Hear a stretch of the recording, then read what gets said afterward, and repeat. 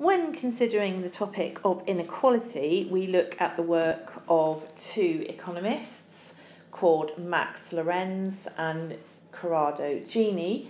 Max Lorenz was an American economist and Gini was an Italian statistician and economist, and together they developed a diagrammatic representation of inequality that was known as the Lorenz curve alongside the Gini coefficient. So what we will draw is we will draw a diagram to show that. So we draw a pair of axes.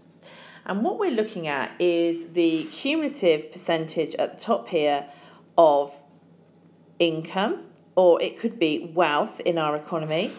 And across the horizontal axis, we're looking at the cumulative percentage of households. So I'm just abbreviating that across there. Obviously, in the real exam, you would be writing that out in full.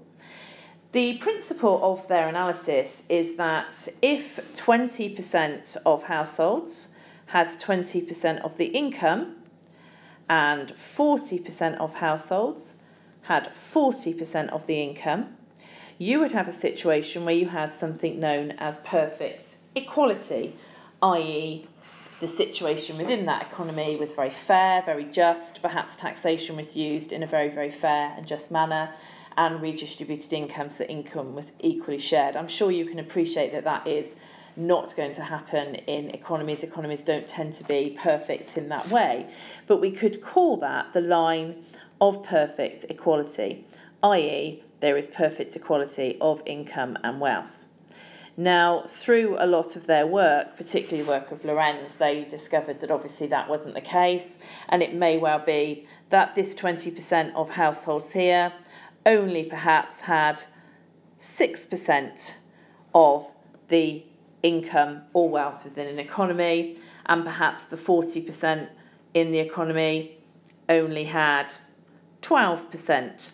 And so as you can see, if we were to join these red dots together and continue that on, we might get a shape that bows out from the line of perfect equality that is known as the Lorenz curve, named after, as I've said, Max Lorenz.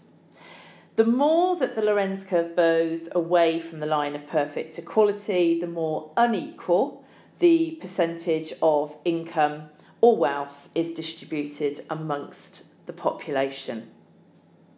And so if I was to draw another blue line here, this could represent and could be used in an exam situation to show how things have changed over time, or indeed if you wanted to show how different economies had different levels of inequality, you could show that a country, as represented by the blue Lorenz curve, was much more unequal in terms of its distribution of income and wealth than the country potentially as shown by the red line.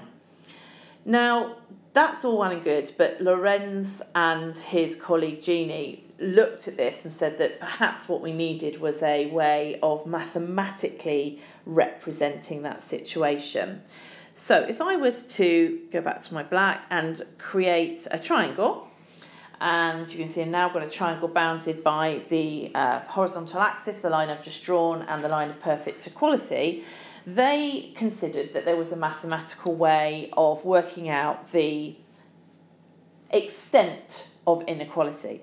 So if we considered just the red line for a moment, and we were to consider that the area inside that red line between the line of perfect equality and the Lorenz curve was A, and everything else in that triangle was B, then the Gini coefficient could be calculated as A over A plus B.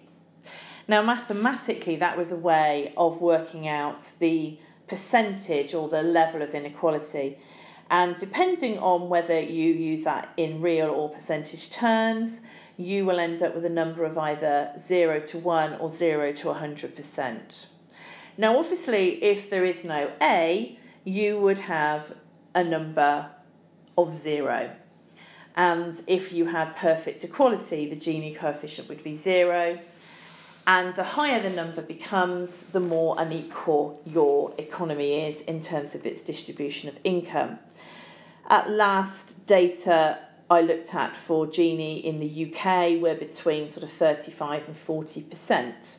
not as high as perhaps you would see in some South American and Latin American countries, but certainly higher than some more egalitarian economies in Eastern Europe that since communism have perhaps been more fair in their distribution of income. The other way that you can use this diagram is to compare the situation between income and wealth. And certainly in the UK, if we looked at those two lines on the diagram there, then perhaps the blue line might represent wealth and the red line might represent income, because certainly in the UK, wealth is far more unequally distributed amongst the population than income itself is. And remembering that income obviously is a flow concept, whereas wealth is a stock concept, and wealth accumulates over time and is often the result of inherited assets passing down through the generations. So you can use this to illustrate and also explain the concept of inequality, and use together the Lorenz curve and the Gini coefficient can be used to show quite a lot in terms of how the government can view its inequality position, and also then perhaps to explain how it can use taxation, perhaps through the use of more progressive taxes, to equalise the equality of income and make it a little bit fairer.